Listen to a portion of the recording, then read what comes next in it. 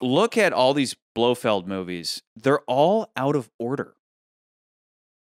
If you could go back and you could rearrange them, if you could fan edit all this into proper order, it should be not seeing him up until You Only Live Twice, and then we have our reveal, and then he gets away. Then Diamonds Are Forever, where it opens with him looking for Blofeld with all the plastic surgery stuff, kind of bringing about this idea that Blofeld can change, right? He can have a different face, and that makes him more elusive. Then leading to On Her Majesty's Secret Service, where it opens up with like, well, you haven't found him for 2 years. It's like, well, obviously, because this guy is a lot slipperier than we thought. And then that would, of course, explain why Bond doesn't recognize him when he's, you know, looking him right in the face. And then, you know, you could still have your Tracy Bond stuff there, leading then to For Your Eyes Only with, you know, visiting the gravesite and all that. And the fact that he's in a neck brace going from On Her Majesty's Secret Service to For Your Eyes Only, as opposed to Diamonds Are Forever, where he suddenly doesn't have a neck brace, but then it just comes back. But all that stuff is so out of order. It's so weird the way it turned out. And, you know, if only